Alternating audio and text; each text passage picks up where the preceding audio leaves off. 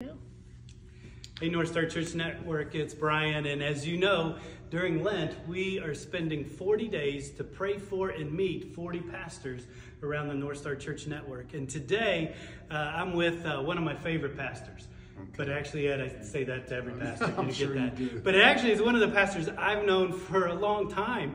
God had our paths cross first when I was a teenager on a mission trip to Chelsea, Massachusetts, and Ed was the pastor there. He then came down here to the area, and as part of a First Baptist Alexandria launch many years ago, of which I was a member, we launched... Were you on staff at First Baptist then? I'm not that old. I was a little younger than that. Oh, that's right. But Ed is pastor at Gateway Community Church. We are in this amazing facility.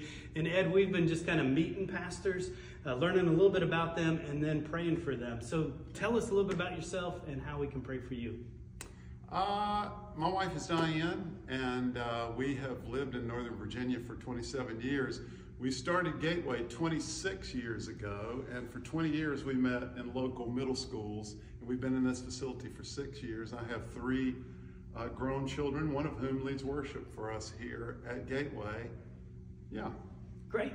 And so I know you got a lot of things going on within the church, pastoring a good-sized church. How can we pray for you, and how can we pray for the church? We have been, we actually spent the month of January as a church in prayer.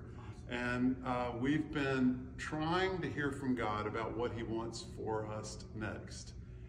The next big hill that God wants us to take. We're pretty determined, Brian, not to be just another sleepy suburban church. So we want to know specifically what God wants us to do. So if we have folks joining us in that, boy, if you hear anything, let me know.